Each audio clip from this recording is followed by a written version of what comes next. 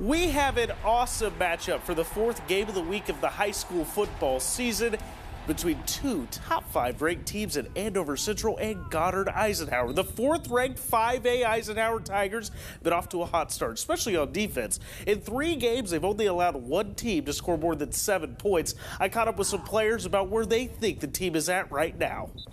I think kind of the mindset this year, we came in with a different mindset of having culture. We had a big emphasis on culture this year and keeping the intensity up at practices. They're a lot like Salina Central defensively, and I feel like we can attack those gaps and attack their DBs, so we'll have a really good chance against them.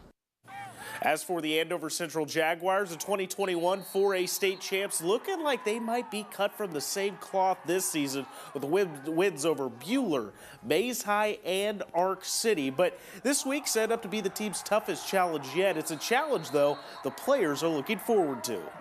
I feel like kind of slacked off against Ark City, but if we have more intensity and keep playing like we're playing, I think we'll just be just fine. I think we're going to have to play hard off the ball, just really fast and physical, because they're a little bit smaller up on the O-line compared to other teams, but they're a little bit faster as well. So we have to take into the consideration that they're going to be off the ball harder than usual opponents, and we just need to be ready and aware of what's going on so we can adapt to that and do our job. It's Wednesday, which means time to unveil our game of the week for the 4th Friday of the high school football season. The 4th-ranked team in 5A, Goddard-Eisenhower, hosting the 3rd-ranked team in 4A, Andover Central. Let's begin with those visiting Jaguars. After squeaking out wins in their first 2 games against Buhler and Mays, Jags able to control their matchup last Friday against Ark City, 25-6, that victory. I talked to head coach Derek Tuttle about the challenge the Ike Tigers will present on Friday.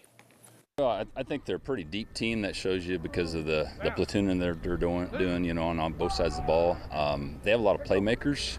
The Dickman kid for years has been an outstanding return guy, and he has a lot of speed. And their quarterback is one of the kids who's kind of come up through the program and developed really well the last couple of years in their JV system and stuff. So they're a very well-coached, well-rounded team. And speaking of those Tigers, they have already won as many games this season as they did a year ago. And we spoke to the team during our season previews. Head coach Darren Fisher was preaching to the squad about finishing games strong. Well, I'd say his tactics have worked so far. Fisher spoke about that and this week's upcoming matchup. We keep track of it. It's one of our goals that the guys wanted to set was win the 4th quarter. And so far in the last 3 games, we've outscored the opponent in the 4th quarter. They're always good. They're well coached, and those guys play hard. Coach Tuttle does a great job with his football team over there in Andover Central. So I'm expecting a tough, hard battle Friday night.